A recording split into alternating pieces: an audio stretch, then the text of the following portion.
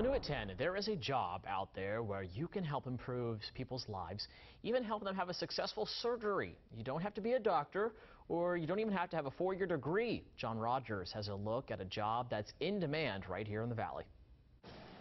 Jesse Austin worked several careers over the years, from meat cutter to masonry to working outdoors. He started looking for a new career when the economy hit a slump. Once I heard that they were getting into the medical field, I felt like that was a real secure area to be in, and just wanted to jump in on that and be a part of that growth. He works at Cadence in Verona, helping make tools doctors use in surgery. It's a field known as Mechatronics, which combines electronics and mechanical engineering. I tell them that, where I'm at is steadily growing. It's growing more than any other company I've seen in this area at all. If you want more than just a job, if you want a career, that I feel like this is a good place to get settled into. As the equipment has been more and more automated and computer controlled, we highly covet the electromechanical technician. Tom Nelli is Cadence's Vice President of Manufacturing. We're growing more than just in Virginia, but at other sites as well.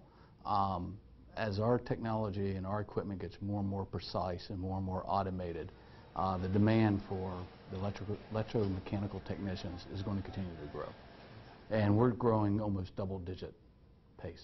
Economic statistics gathered by the Shenandoah Valley Partnership reflect the average wage in our region for this position is more than $42,000 per year.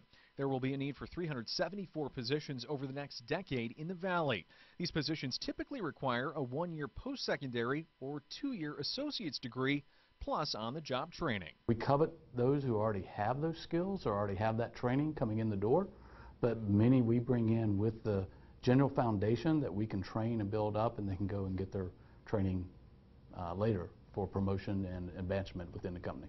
They're building products to help improve or even save lives. It's a good feeling knowing that you're part of something that's being successfully used and making a good outcome for a patient somewhere. And that was John Rogers reporting. Now, you can find other jobs that are in demand where we have a special section on our website, WHSV.com. Check it out on your smartphone, tablet, or computer. Just look for In Demand.